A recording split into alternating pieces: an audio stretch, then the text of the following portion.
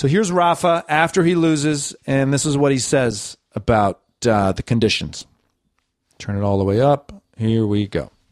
That's more favorable for him, no, the conditions. But by the way, doesn't matter.